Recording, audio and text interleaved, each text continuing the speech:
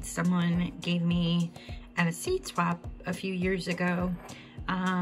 It's been a few years. They don't recommend that you keep seeds too long, but I do believe if you store them in a cool, dry location and they're good seeds, they usually, well, they've always produced for me. So what they've done here is dried this heirloom tomato seeds on a napkin, right? A paper towel.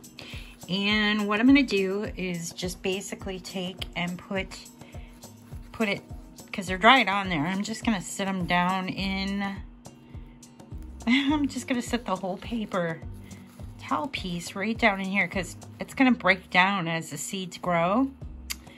And if they actually do produce, which I really do believe they will, I'm gonna take and I'll divide the little seed starters up.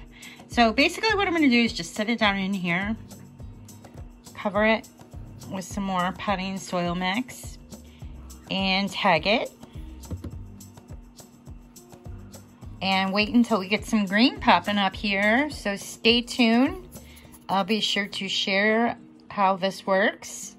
And if you want to find out more about my gardens and other creative living ideas, you can check out my website at brenhaus.com.